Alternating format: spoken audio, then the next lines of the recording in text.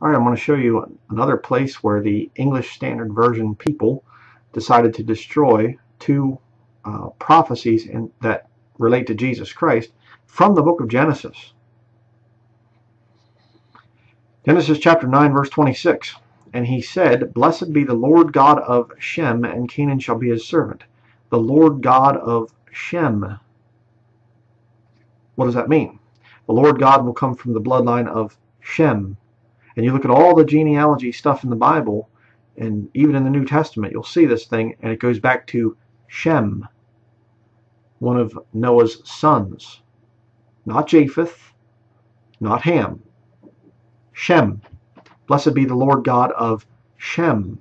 It's a prophetic wording there. Lord God of Shem. What does the ESV say? Blessed be the Lord, comma, the God of Shem. You're just blessing the Lord.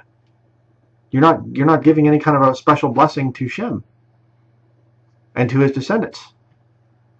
Kind of weird why you would destroy a prophetic utterance about Jesus Christ coming from the Jewish people. And while we're here in the book of Genesis, let me show you another one where they do it again. 22 verse 8.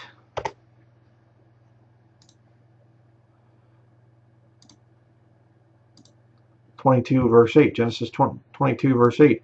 And Abraham said, My son, God will provide himself a lamb for a burnt offering. So they went both of them together.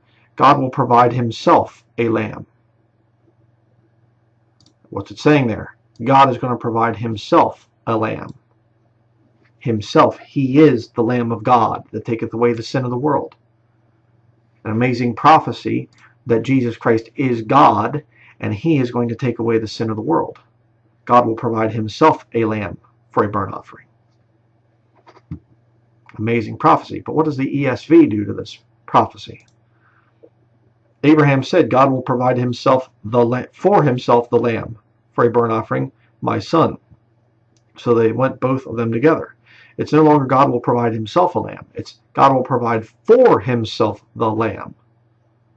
You see how they mess with the wording and destroy another prophecy in regards to Jesus Christ? Just disgusting.